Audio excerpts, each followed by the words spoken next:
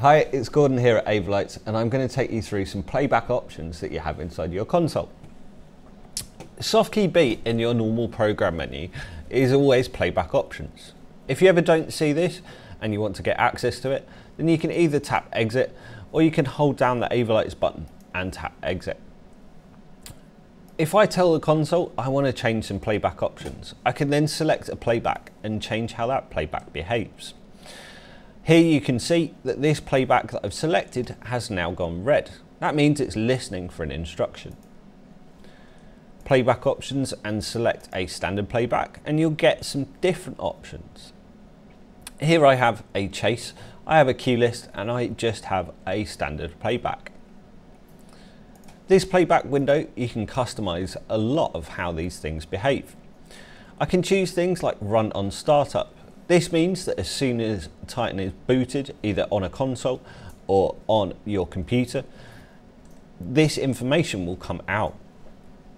You can choose whether you'd like a flash fade in or a flash fade out time that we've covered in the key profiles video.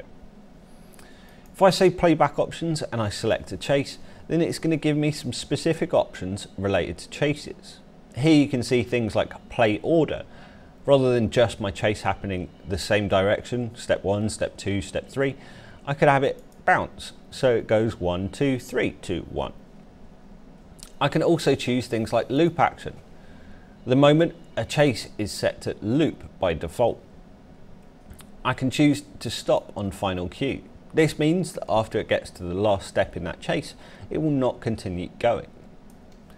Every single playback option now has an icon next to it. If you're ever not sure what these playback options do, click on that icon and you'll get a detailed explanation. This is also where you can set custom release masks if you wish. You can also change how any particular handle behaves. Handle paging is a commonly asked question here at Avolites, and handle paging can make your life a bit easier. At the moment, this handle is set to unlocked. This means this chase will just appear on this playback, on this page. If I change that to locked and come out, then whatever page I'm on, this chase is always going to be on that playback 1 for me. To change that again, I can say playback options, select that playback. I can then decide that the handle should be unlocked from now on. In key profiles, we'll go through how to assign individual key profiles just to these specific playbacks, but you can always check whether the key profile for any playback is set to global or it's set to one of your custom key profiles. If I say playback options and select a cue list, I'm going to get some more options for this. You can see the same ones that you can expect as before with things like run on startup. Here, because it's a cue list, we've got some custom options related to things like move in dark. We also have loop action.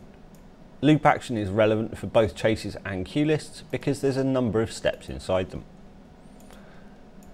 We've gone through things like kill with off, kill at 0 in a previous training video, but you've also got the option to fire first cue, which might be quite useful. This means as soon as that is turned on, when I bring up this playback, it will fire the first cue straight away. Playback options and using the hard keys on your console, you can also select a number of playbacks at once if you want to change a number of them at the same time. Things like priorities, if used well, can really make programming your show and operating your show a lot easier. There's 5 levels of priority inside Titan. Programmer is the second highest. If I change this playback to have a very high priority, it means even if I'm trying to control these lights in the programmer, this playback will take over. So this playback will be above the level of the programmer. Next time you're behind Titan, have a look through some of these playback options and see which ones could be useful to you. Thanks for watching and tune in to the next one.